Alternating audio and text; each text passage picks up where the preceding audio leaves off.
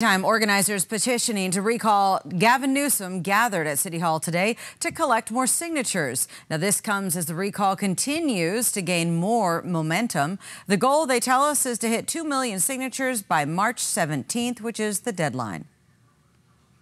Because of the terrible job Gavin Newsom has done with California, the people who live in California be looking for someone who actually has a plan to fix the issues, to get our economy back on track, fix our homelessness,